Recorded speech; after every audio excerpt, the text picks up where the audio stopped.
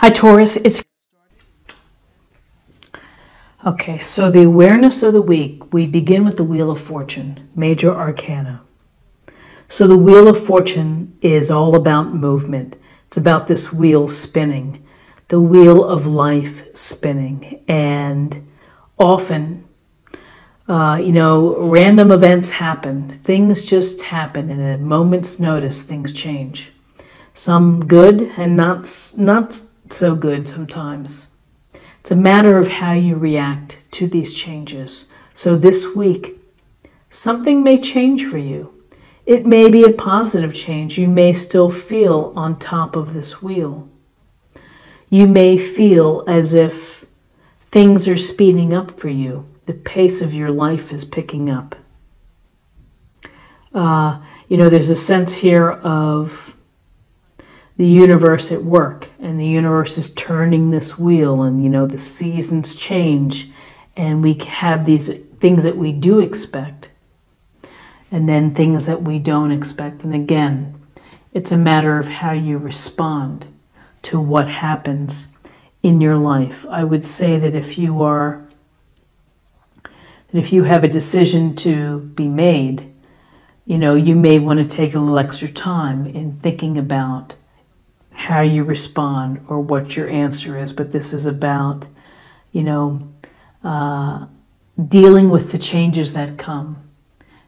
Changes in good fortune and sometimes not such good fortune. Either way, you have to be mindful that, day after day after day, we live a certain way, and then all of a sudden that can change. So be smart and be aware that the universe has this greater design. You still have control. You still have will to make decisions, and be prepared for the pace perhaps picking up this week. So the other awareness for the week is the King of Wands. I would say the king of energy, the king of charisma, the king of excitement, because this is a guy who craves excitement and adventure and good ideas and fun ideas. And so very much big character, charismatic. You may be working with someone like this, someone who has a really big presence, or this could be you, or it could be someone that you're seeing or in your family, just somebody who has a larger than life personality. More often than not, successful in their career, might even have a big ego, is very proud of their success, and is able to advise accordingly and help someone else to be able to be and to share success as well.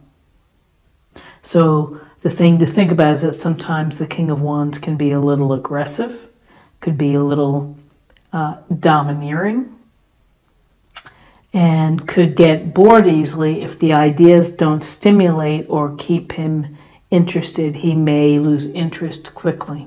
So adventure, I would say for this reading for you, Taurus, it's a matter of show your charm this week, have some fun, have some adventure, loosen up, and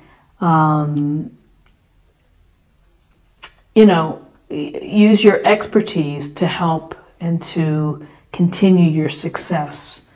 But mostly, enjoy what you're doing. Have some fun. Enjoy what you're doing. So now let's look at guidance. Ooh, we have another night. So we have the Sun, Major Arcana. Happy card, confidence, accomplishment, recognition. Here the sun is burning brightly and it's shining right on you. So you may be having a really good stroke of fortune. Back to this Wheel of Fortune card. You may be having success at work with your relationships. You might meet someone and begin a process of building a great relationship. This little baby on the horse is feeling free and having fun. This big banner represents the passions in your life, so we're getting a real sense here of follow your passions, of make things happen. There's abundance here with the sunflowers. Our sun brings our life force. It brings us energy. It brings us creativity. It spurs us along to create great things. And so there's a lot of greatness within this card. And within this spread here of good fortune, taking charge, having fun, and perhaps enjoying the freedom and the celebration of this high energy, positive, favorable energy. There's a sense of illumination here that we are enlightened. When we give our light out into the world, we get it back, and it's this wonderful exchange. So a lot of good things here. And then the Knight of Wands, again, adventure, passion, taking charge, personal growth, spiritual growth, professional development or personal development. You're out to make some changes and to have some fun and to do some things, Taurus, and that's a good thing.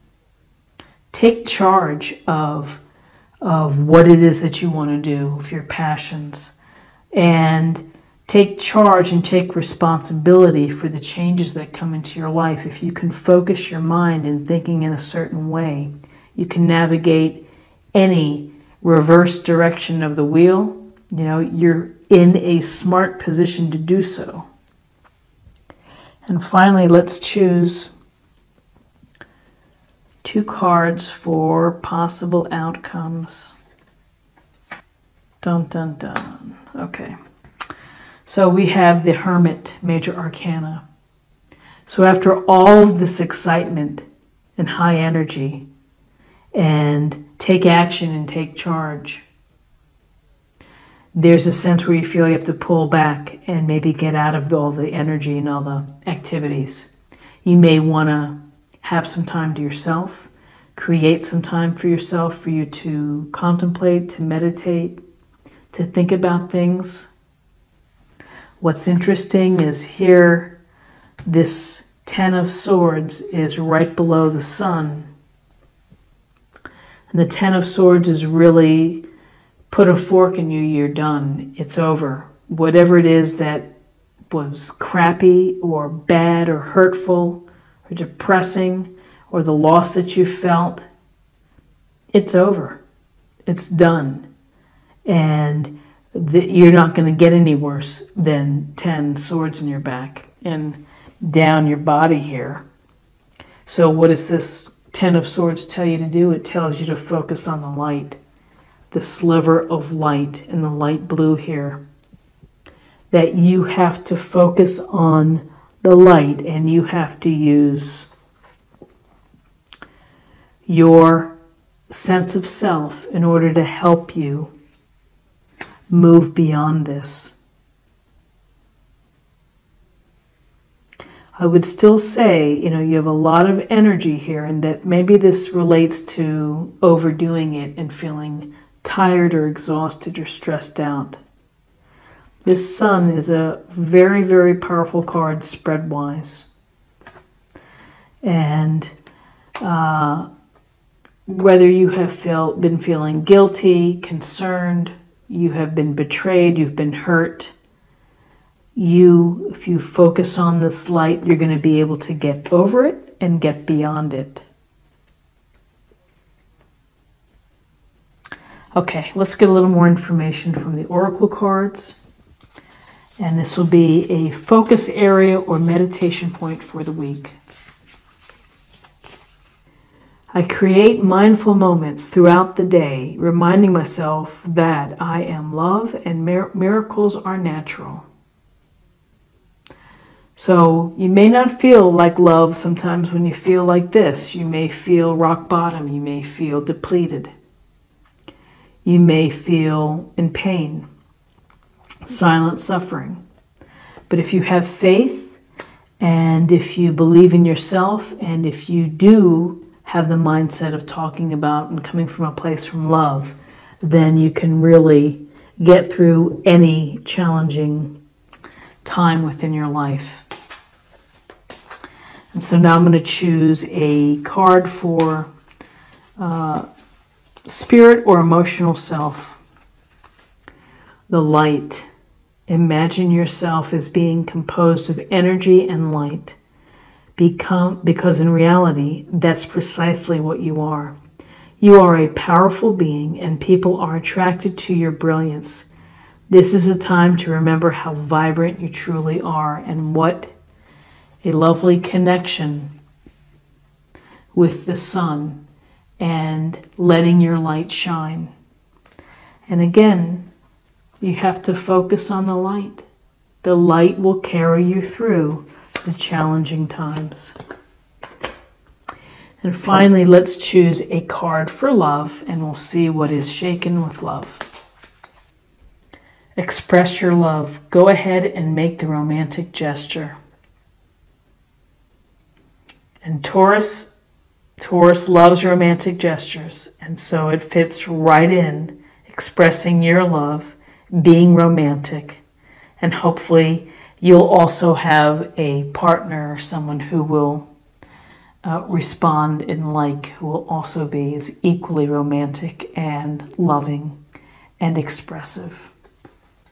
So Taurus, this is what I have for you for the week, and I hope that you found something helpful here today. If you did, please subscribe if you haven't already. Like, share, or comment. And I hope you have a super week, and I look forward to seeing you next week. Take care. Bye-bye.